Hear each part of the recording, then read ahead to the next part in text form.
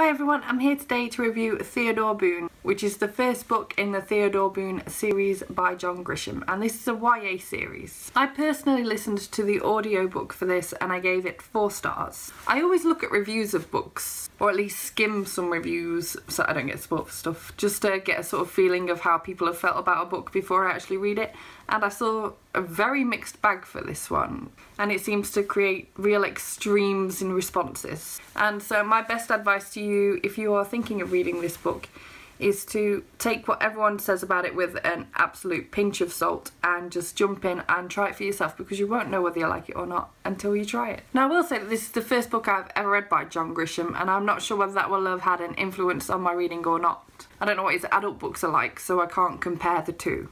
However, as far as other YAs that I've read, I felt that this was sort of there with them. It wasn't of poor quality. I didn't feel like he struggled to do YA, and I definitely plan to continue on with the series. A lot of people have major issues with this book for no other reason than they feel like the character doesn't act how a character of that age should.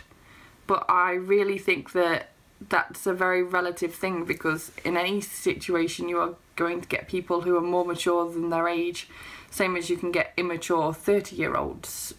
It's a very personal thing, everyone is different, so I'd say that wasn't really a problem for me most of the time, and I definitely don't think it affected my overall experience of the story. So this story is about a young boy named Theodore who gets the nickname of Teddy through the rest of the story, and so therefore the rest of my review. And he has a very strong interest in criminal law and the criminal justice system as a whole. And this probably comes from the fact that his parents work in the industry, as does an uncle of his, so it's something that has been in his family for quite some time. I would say I find it a little bit unbelievable that he wants to spend every single spare minute doing things like watching cases and just generally being involved in the criminal law system, but to each their own, I suppose. It's not totally unlikely, just I found it a little hard to believe. Also, other kids tend to go and sort of ask him for legal help, and I found that a little bit like, what? Because that's normal conversation in the playground. Oh yes, my parents, this, that and the other, and so what is my criminal sort of what is my standpoint on that situation? It's like, what?